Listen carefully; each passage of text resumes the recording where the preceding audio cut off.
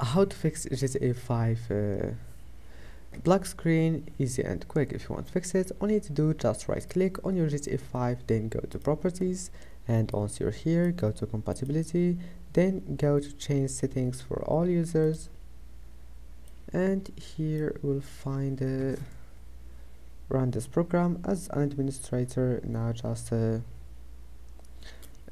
enable those two options, disable full screen and run this program as an administrator, and then click OK and click OK again, then go to settings, and here we'll find privacy, click on it, scroll down until you find background apps. Now just turn off all background apps here, and that's it. Now restart your PC and try again, and you will find that your problem is fixed. And that's it for today's video. If you like this video, don't forget to like and don't forget to subscribe, and see you in the next video.